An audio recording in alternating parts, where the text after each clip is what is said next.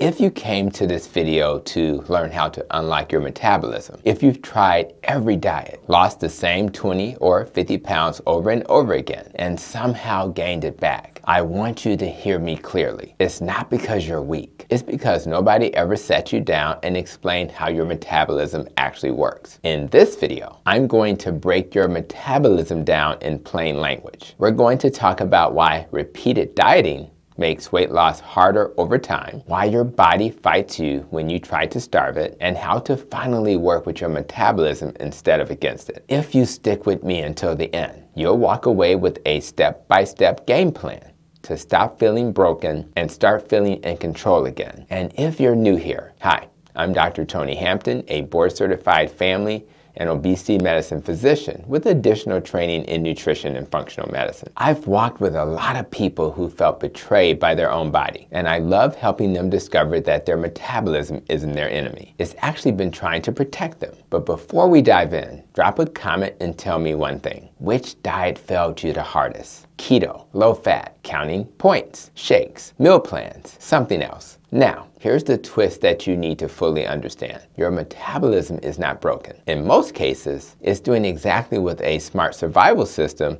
would do based on what it's been asked to survive. Once you see it that way, the whole story changes. Let's start with the classic story. The new year is approaching. You pick a diet. You're motivated. You cut calories. You cut snacks. And maybe drink a few protein shakes. At first, the scale moves. Pants get looser. People start complimenting you. Then, you hit a wall. You're hungrier, more tired, thinking about food all the time. The scale stops moving or even creeps back up, even though you swear you're still being good. Eventually you give up. You rebound, and you blame yourself. Here's what really happened. Your body has a built-in survival system called metabolic adaptation. When you drop calories quickly, your body doesn't say, "Great, swimsuit season." It says, "Famine, we might die." So it does two big things. It starts burning fewer calories, and it makes you hungrier. That's not a moral failure. That's your biology doing its job. So what is metabolism really? Think of it as the way your body decides what to do with every bite of food and every unit of energy. Do we burn it now, store it later, or waste a little as heat? Most of the calories you burn in a day have nothing to do with the gym. The biggest chunk is your resting metabolic rate, the energy it takes just to keep the lights on, the heart beating, the brain thinking, organs working. Then there's the thermic effect of food, which is a fancy way of saying your body burns calories just digesting and processing food. Protein, by the way, costs more energy to process than carbs or fat. Then you have NEAT, non-exercise activity thermogenesis. All the little movements that aren't formal exercise. Fidgeting, walking to the car, cleaning the kitchen. Finally, you have actual exercise. On top of that, you've got hormone traffic cops. Insulin, which decides how much you store versus burn. Leptin, which whispers to your brain, "We have plenty of fat, you can chill." Or, when it's not working, screams, "We're starving," even when you're not. Thyroid hormones that adjust your overall speed, and cortisol, the stress hormone, that can nudge your body to store more around the middle. Now let's talk about how modern eating and chronic dieting reprogram that whole system. When your daily pattern is lots of ultra-processed food, sugar, refined carbs, and frequent snacking, insulin stays high most of the day. Insulin's job is to move glucose out of the blood and into cells. But it sends another message too. Store fat.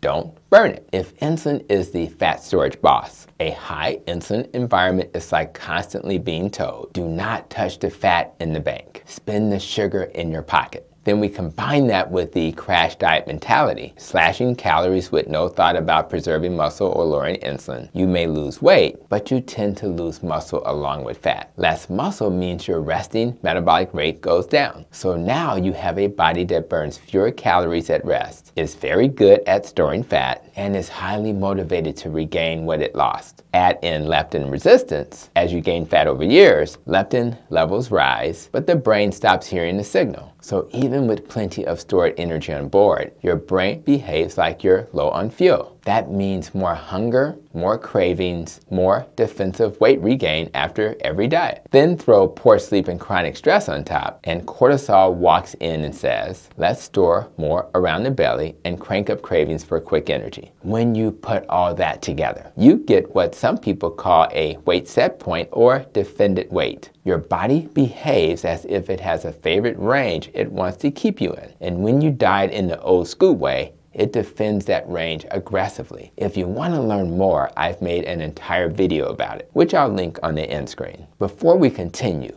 if this is resonating so far, hit that like button and consider subscribing, because my whole channel is about root cause metabolic health, not just eat less, move more slogans. Now let's talk about the good news, because it's not all doom and gloom. Metabolism is not a fixed number carved in stone. It's a living, adaptive system. Yes, you can slow it down, but you can also nudge it in a healthier direction. You can improve insulin sensitivity. You can regain metabolic flexibility, which simply means your body can easily switch between burning sugar and burning fat. You can protect and even rebuild muscle. You can calm cortisol with better sleep and stress management. That's why I love low-carb, keto, and carnivore leaning approaches. They lower insulin, allow access to stored fat, and often reduce hunger naturally without white-knuckling. So what does a practical game plan look like if you feel like you've broken your metabolism? Step 1, stop the shame. Instead of saying, my body is broken, try, my body was trying to protect me with the information it had. That might sound soft, but it matters, because people who feel ashamed are more likely to give up. People who feel curious are more likely to experiment. Step 2, lower insulin most days. That usually means building meals around protein and healthy fats, and cutting way back on sugar,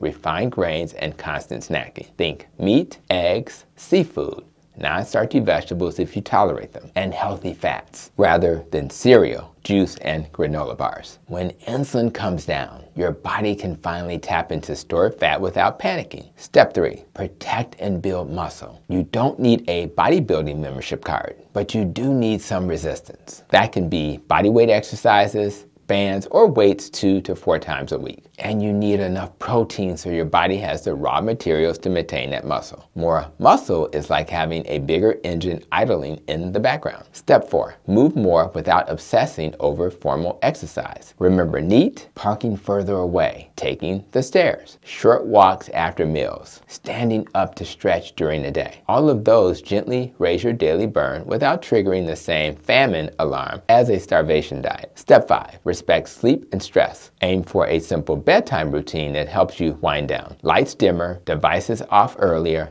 maybe a short journaling session. During the day, find one stress valve you'll actually use. Prayer, breath work, a walk, talking with someone you trust. You don't have to live a spa life, but you do need to stop telling your body all day, every day that the world is on fire. Step 6, give it time. If you've been dieting hard for 10 or 20 years, your metabolism won't heal in 10 days. But I've seen people steadily lower insulin, build strength, sleep better, and watch their weight and waistline respond in ways they never saw with crash diets. So let's quickly recap. You're not failing diets because you're lazy or don't want it badly enough. You've been given strategies that ignore how the metabolism actually operates. Your body has been adapting, defending you for what it perceived as famine, and obeying hormones that were being pushed out of balance by modern food, chronic stress, and repeated calorie restriction. The hopeful part is this: your metabolism is listening. When you send it different signals, less sugar, more protein and healthy fats, more muscle, better sleep, it adapts in a different direction. It may be slower and less dramatic than the first 2 weeks of a crash diet, but it's far more sustainable